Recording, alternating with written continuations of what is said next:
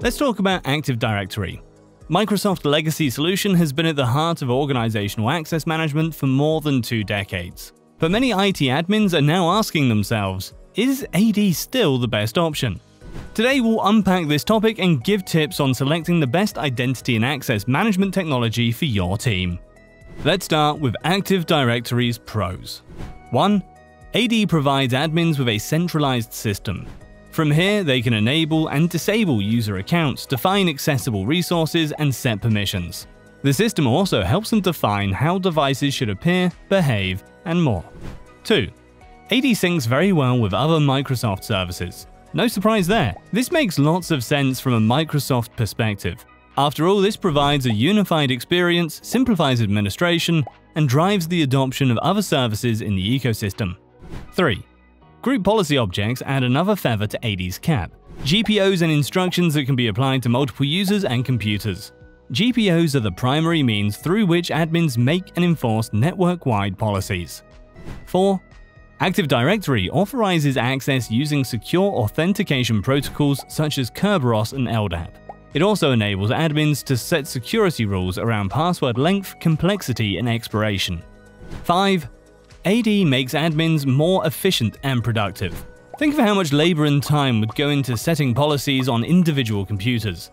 With AD, the admin can simply create the policies, assign the computers to a specific group, and apply the policy to the group. 6. Users also enjoy needing to log in only once to gain access to resources on the network. After all, no one enjoys having to memorize multiple usernames and passwords. 7. AD can also be integrated with third-party apps for documenting events and preparing audit reports. Now let's look into AD's cons. First, AD is expensive to set up. The technology costs go beyond hardware and licensing costs. IT managers must also consider expenses like rental fees for data centers and training costs for employees. 2. AD is at its best only with an on-prem Microsoft ecosystem.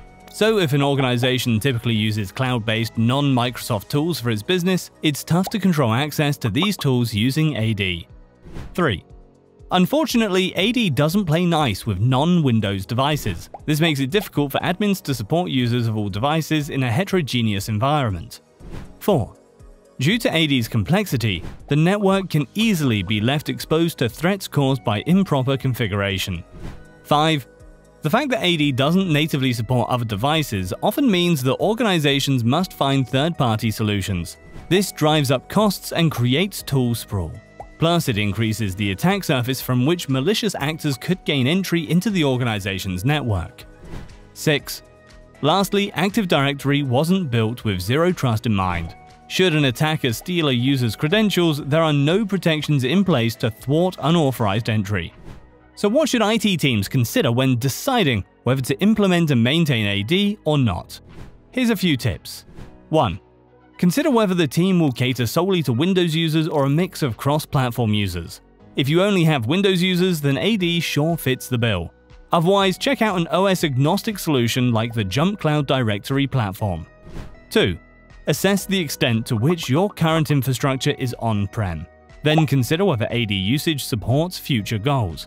For example, if the goal is to migrate fully or partially to the cloud within a period, begin weaning the infrastructure off Active Directory sooner rather than later. 3. Also consider the workforce location. As mentioned, AD works best in an on-prem environment, so if your organization's workforce is primarily on-site, AD shouldn't present much of a problem. Hybrid and remote teams are better served via cloud directories. And finally, if you haven't already, check out JumpCloud. It's a device-agnostic platform that presents a superior alternative to AD and accommodates the modern-day realities of work. That means users will receive support regardless of whether they're working at home, in an office, or at a coffee shop. The admins can secure and manage identities, devices, and resources that exist anywhere from everywhere. JumpCloud also helps teams unify their IT stack by providing a full suite of identity and access management solutions such as multi-factor authentication, single sign-on, password manager, and much more. The platform provides a pleasant experience for users and admins alike, cuts costs, and reduces security vulnerabilities, all from a single cloud-based console. Be sure to give this video a like if you learned something new, and check out the link in the description to get started with JumpCloud.